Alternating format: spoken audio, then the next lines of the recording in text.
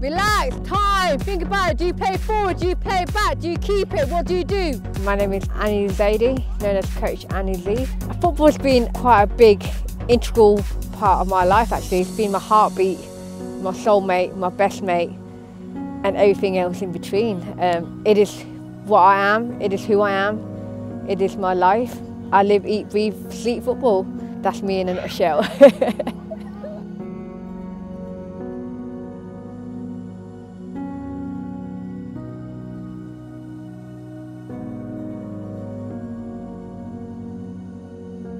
I think I've got more labels than a jar of jam regarding gender, ethnicity, the race, the religion, the image. So everything comes into play.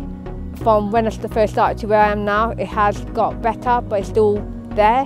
You can't ignore it, and I think that's made me more resilient and more hungry to succeed. I can't get there, play it back, spin, and open yourself up. If he's there... And a lot of people who said I couldn't, and said I wouldn't, and said I shouldn't, boy were they wrong.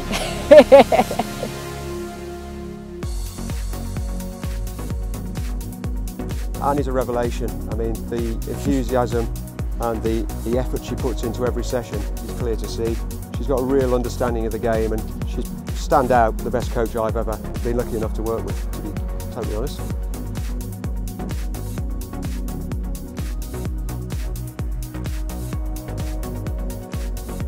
Maddie joined us 2 years ago as the only female player in our division in the Premier League, and to Maddie, having Annie as another woman within the team has been magnificent for her development in terms of her confidence and her understanding, and Annie and Maddie have built up a fantastic relationship which all of us within the team really appreciate.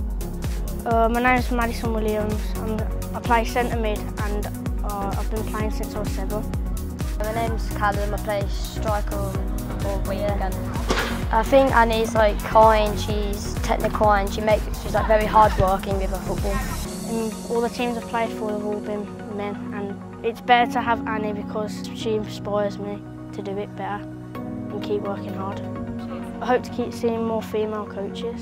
It doesn't really matter if you're a girl or a boy, you can still do whatever boys can do, and just keep working hard, and it doesn't matter what they say. So Annie's the only female coach I've worked with so far, unfortunately. Hopefully that's going to change, because I think Annie really is a trailblazer in her own way in what she's doing for football here, for both my children and throughout Solihull Moors.